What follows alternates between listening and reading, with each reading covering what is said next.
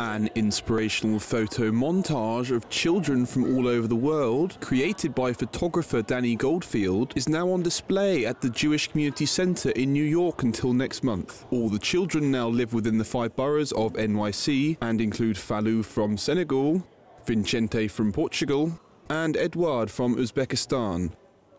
Goldfield's inspiration for the project stemmed from a tragic event. I was driving across the United States in 2003, and I stopped at a gas station in Mesa, Arizona, and there was a memorial out front, and a man had been murdered on this spot 4 days after 9/11, and he was a Sikh, so wore a beard and a turban, and someone shot him dead, and went inside and met his brother, and talked to him about what happened. And then he said he inspired the project when he said that he felt it was important for him to make an effort to get out of his house, to meet his neighbors, to try and get to know them, with the hopes that they may want to get to know him better, and it could reduce the danger for himself and his family and his community. The Jewish artist received broad community support for the concept.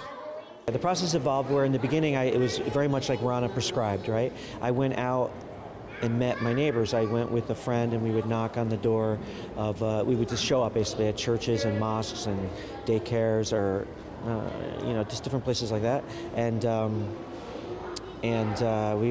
restaurants and hair braiding salons and phone card stores, and we would ask people, we'd tell people about the project, and people were always very positive. It was a very positive response, and so a leader in the community would sort of learn about the project from this outreach, and then he would introduce me to a family that he thought would be interested, and it would go from there. The photographer hopes his work will help bring cultures and people together.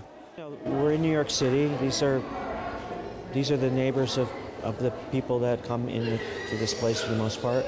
So I hope they just realize how interconnected we are to different cultures within this one city, and also how interconnected we are with the world. So I always come back to that word, like interconnectedness, and it seems like that's what the project is about. Goldfield has held 15 showings of the photographs, which contain children from an impressive 169 nations, with Malawi, Saudi Arabia and North Korea among the 24 remaining countries. The photos also show a range of emotions, including playful, scared and pensive, while 90 of the images will be published in a book called NYC Children.